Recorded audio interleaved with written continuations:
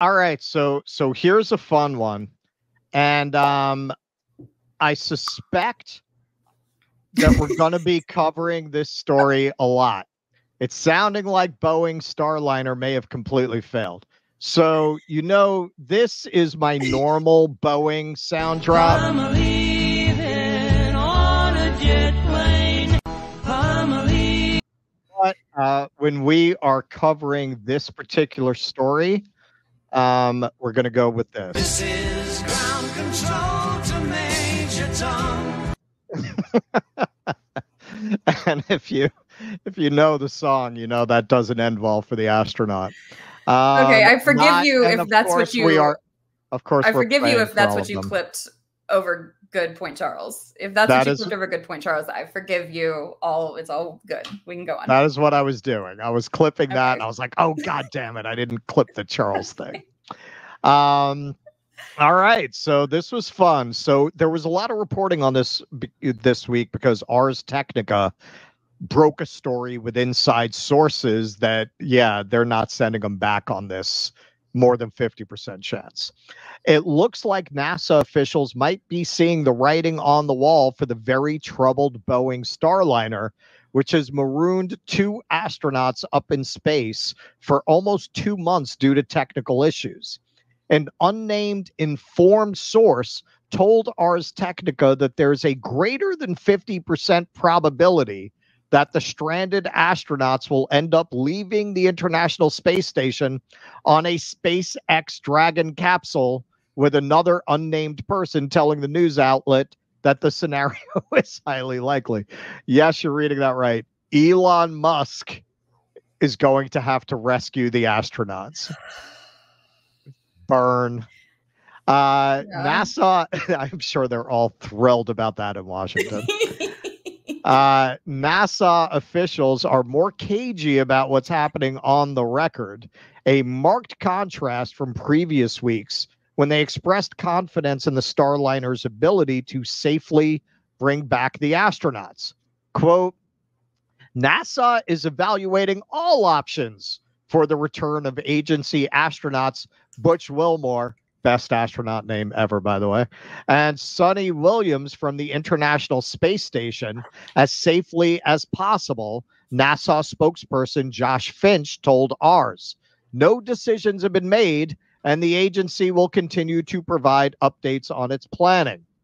The Starliner project has been cursed from the beginning, with delays and hardware issues during the development and production of the capsule, which has seen Boeing eating something like $1.6 billion in losses. Despite technical troubles before the launch, NASA went ahead with Starliner's first crewed mission in June. While on approach towards the space station, Starliner experienced helium leaks and issues with its thrusters, forcing NASA and Boeing to delay its return back home with the astronauts so that engineers back on the ground could troubleshoot the problems. Many signs are now pointing towards SpaceX rescuing the stranded astronauts, according to Ars. These signs include the space agency giving more than $250,000 to SpaceX for a, quote, special study for emergency response, unquote, and SpaceX actively training for the likely situation of the company sending a Dragon capsule to the space station to bring the astronauts home. If SpaceX does get the green light, expect the Starliner project to be shoved into the proverbial dumpster, according to Ars's analysis. It would be a bad look all around because it would mean the American government had funneled a total of $5.8 billion into malfunctioning junk. If this scenario happens, with Starliner not deemed safe enough for human travel, we hope politicians and others investigate what went wrong, given that SpaceX has managed to build the immensely more reliable Dragon capsule at 50% less cost than Boeing spacecraft. What kind of oversight did NASA bring to the Starliner program during its development and production process?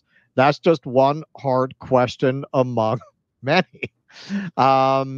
So I gotta say, Tusker, I'd be interested to get your take on all this, because on the one hand, Boeing, to me, in a lot of respects, is a story about the absolute failure of capitalism, in the way that it ate the regulatory state and also created an environment that encouraged this formerly storied engineering company to basically become a Wall Street oriented, financialized company that maximized profits over safety, to the point that the company is just hemorrhaging money, stock value, just being destroyed. But then again, if Ayn Rand were alive today, she'd be praising Elon Musk as the example of all of her ideas brought into practice, right? The individual industrialist who can do it better than the government. So what's your take? Well, I mean, number one, I think the entire situation is just hilarious. The fact, because like here's the other thing about it: the Russians and Chinese could go get those folks immediately. They don't have to have Elon Musk like do all this stuff. But what a propaganda that would be for them, for the Russians and the Chinese. Could you imagine their state media they would have this rescue mission? They'd make ad promos and all that stuff about it, and it would just be. I mean, if the Chinese really wanted to troll, they would send a North Korean rocket. Oh, yeah, that would be even better. Yeah, and just just North Korean anthem the whole way home. That's all you got to listen to the whole way home. No, that would be great. So they can't do that. So then those guys are still going to have to sit up there for a little while. Like, fuck the astronauts. We have to save our own face on the geopolitical stage. That's funny to me. Right. But as far as the capitalism thing goes, I think in a lot of ways it is kind of working just fine. Otherwise, why would we even need all that money to the Ukraine war? Because all that's really doing is going back into the pockets of Boeing and all that other type of stuff. Sure. So the Ukraine war is just subsidizing their losses on space tech and flight technology. Meanwhile, they're funneling in the subsidies from the government. Oh, guess what? Now the government's going to spend more money to help Elon. It's going to counteract with Elon. So look, the private industry just gets money from the government just shoveled out to it, no matter what you do. And they still get weapons for war. So yeah, it seems like it's working just fine. Capitalism doesn't really mind as long as its entrepreneurs are making money. Doesn't really matter which side it is. Well, see, this is the really interesting thing with Elon. He's a very good marketer, but at the end of the day, he makes these outlandish claims for things that don't get delivered or get delivered many years later. But on the other hand, he has built SpaceX into a successful enterprise. Now, a lot of the mythos around him is that he's an engineer. He's not an engineer himself, but he clearly hires people who know what they're doing. He knows what he's doing enough. Whereas Boeing now is trying to hire an engineer for its CEO, which it always had in the past. But then they started hiring financial people. They started hiring people with a finance hedge fund background instead of people with an engineering background. That could be part of why ultimately he's not an engineer, but he knows engineering well enough to hire good engineers in a way that Boeing has just gone after the bottom line at this point.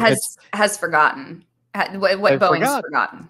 Yeah. Right. I mean, yeah, sure, it's a capitalist for-profit company within a capitalist for-profit country, but you're not going to make any profit if doors start flying off your freaking planes and your spacecraft can't deliver the astronauts back to Earth.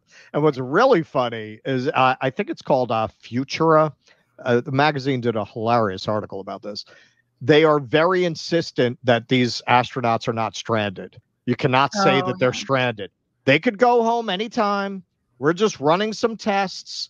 They're not in any danger. It's fine. Wait, what was that? What was that special study for emergency response? Emergency response doesn't sound like it's fine. It sounds like it's urgent. They're using as evidence that they had them sit in the capsule during a meteor storm that might have destroyed the space station. Well, if it's a choice between that and sitting in the capsule, sure, you'll put them in the capsule. Doesn't mean that capsule would actually not burn up on reentry God forbid. I don't mean to make light of it. Of course, Right. we pray for these astronauts and their families insofar as our secular asses are capable. Please clap.